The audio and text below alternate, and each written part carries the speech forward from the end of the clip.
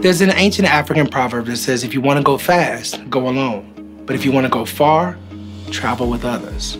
So I feel like if on a national scale, if we were to begin asking questions and to start having the conversation, actual communities will be built.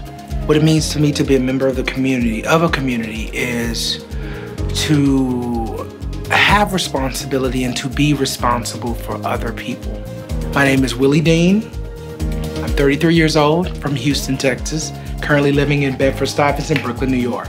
Even at the age of 18, I went into school knowing that the world was so disenfranchised against Black men of color that I wanted to know the laws so that I could know how to navigate them. And still to this day, I'm 33 now, and that hasn't changed.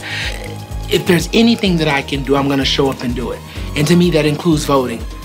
We are what we vote.